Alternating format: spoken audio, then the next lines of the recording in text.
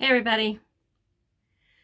So today I wanted to talk to you about some things that have come across my desk that I think need to be talked about. In Texas, we have talent agents that you sign on with for them to represent you and make sure that you are submitted to casting directors for work, and that they follow up with those.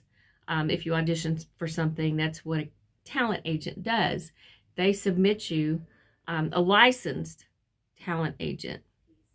In Texas, there is a lot of agents, and some even call themselves managers. Texas does not need managers, okay? You don't need somebody to manage you. You need an agent that can submit you, and the agent should really battle for you and fight for you and submit you for roles, and also follow up once they submit you. So that's what an agent does. Management,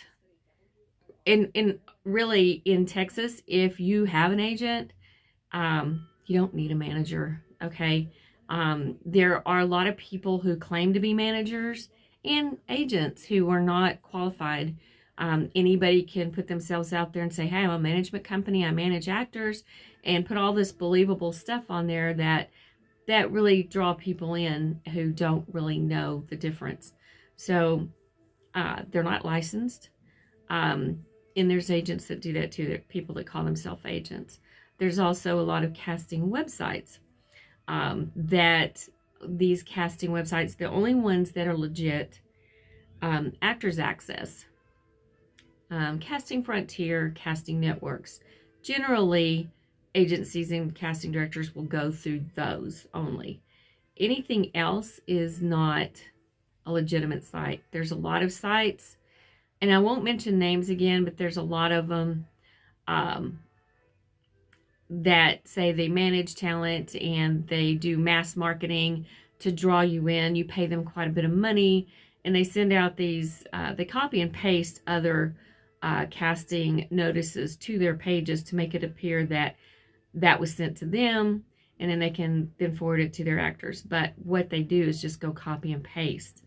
So they're not legitimate. Then they just send out mass emails with unprofessional looking resumes and headshots in one page that really won't get you work.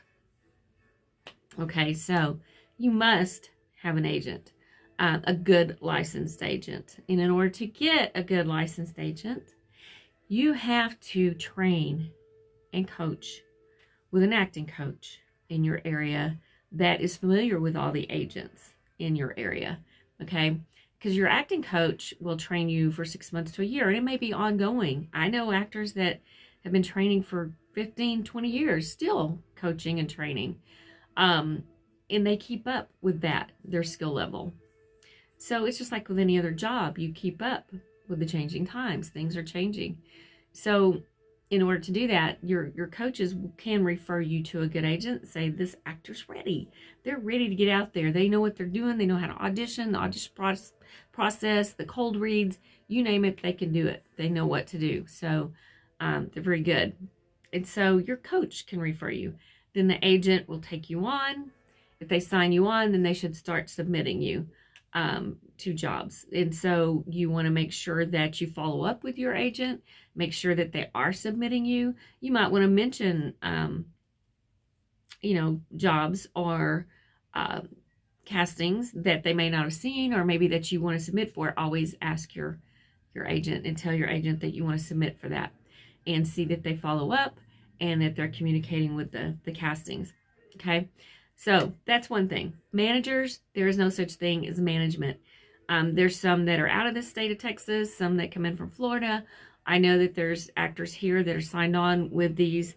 I will tell you that agencies, a talent agent, a licensed talent agent, will probably not take you on if you have one of these managers. Okay, so I'm just letting you know that difference. I would not have a manager at this time, because unless they're licensed, the only reason you see larger scale actors, union actors who are in LA or New York. Now, they have a team. They have to have a team of a publicist, a manager. The manager is what they do, and the publicists are a team together to get them to events or to an awards show. Make sure they're on the red carpet. Make sure that they get there. And a lot of times the publicist and the manager will pay those fees to have their actor on those, okay? And then they have their agent. So they have a team. They have a talent agent. They might have a publicist and a manager. Unless you're making that type of money and you have tons of years of theatrical releases, movies that you start in, you don't need a manager, okay? So people get confused here. And really when they go into this industry, they're not sure who and does what. So I'm just letting you know. I do, however, believe that times are changing, and with so much media and content, there's networks, there's cable, there's YouTube, there's web, there's all sorts of streaming. There's just tons of streaming and content that is needed for all these different networks. There's lots of work out there, folks. And I think actors should be working all the time. All the time. So I think that there should be a changing of the guard, so to speak, and a new guard step in. So I think the times have changed enough to where actors should be submitting and submitting themselves for roles and looking out. You be proactive with your career. You're the one that needs to take charge of it. Okay? Always consult with your agent. But you need to be proactive in getting yourself out there, okay? There's nothing wrong with promoting yourself, except when you constantly say, I booked it, I booked it, I booked it. Wait until you have something legitimate, a clip after it's aired that you can show people. Then you can start showing those things. Instead of in Texas, I know in Texas they're just terrible about this. I booked it. I booked it. You know, it's okay to talk about your work coming up or something. You don't have to mention names, but I've got some great work coming up. I'm really excited. Things like that. But constantly saying, I booked it. Hey, I'm on this. I'm on that. Wait until it comes out. Then you can show a clip or, you know, behind the scenes, things like that. That's great to promote yourself. Okay. So I just want to share that. I am wholeheartedly in this for the actors, for you guys to make sure that you work, you're successful. So I want to teach you these things. But I do believe that with coaching and training, good headshots, a good demo reel, small clips, you know, that you can send out to let people know who you are. You know, attend festivals, support your local filmmakers, go to their little red carpet premieres. Always be included in these so you can meet people and meet people in the industry. It actually helps you to network, okay? So, but I'm here for you. I think things need to change and need to make it better. And people should be allowed to work. They should be allowed to work. I think that zip code and age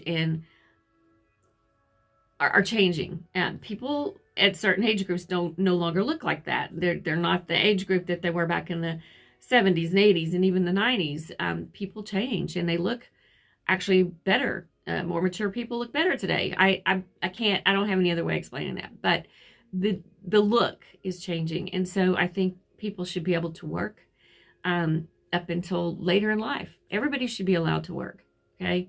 So I think there's roles out there. I know there's roles out there.